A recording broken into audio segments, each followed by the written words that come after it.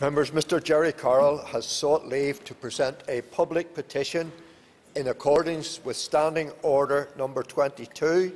The member will have up to 3 minutes to speak on the matter. Call Mr Gerry Carroll. Thank you, Mr Speaker, and I'm absolutely proud to present this petition today to the floor of the Assembly on behalf of 20,000 people who signed the Gay Say online petition.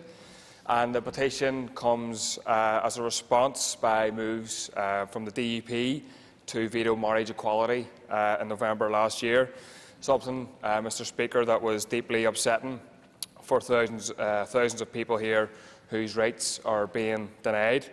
And these signatures, Mr Speaker, represent what the vast majority of people feel across society here, that the DUP should end their veto on marriage equality and allow democracy to take its course, and allow this Assembly to legislate for same-sex marriage.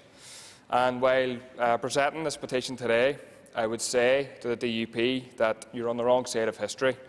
You're on the wrong side of the fight for equality. And history, Mr Speaker, will not be kind to those that block progress and human rights.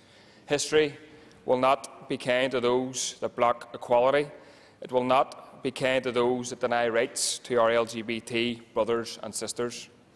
Mr Speaker, this petition today is a small but significant token of the groundswell of support that exists amongst ordinary people for equality in our society.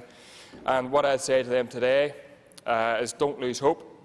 Keep marching, keep protesting and keep up the fight, because what Stormont does, the people can undo.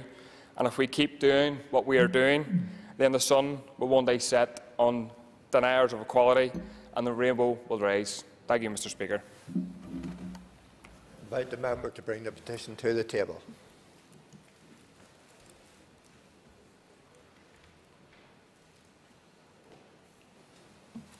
I will send the petition to the Minister and to the Committee.